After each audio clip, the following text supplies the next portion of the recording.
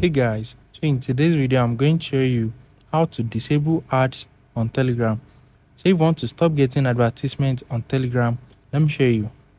So the first thing is open up Telegram and you need to head over to your settings.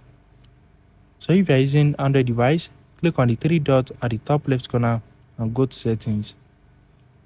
Right here in your settings, scroll down and click on Telegram Premium. So part of the features that you're going to get when you subscribe to Telegram Premium is no adverts. So if you scroll down, you're going to see no ads.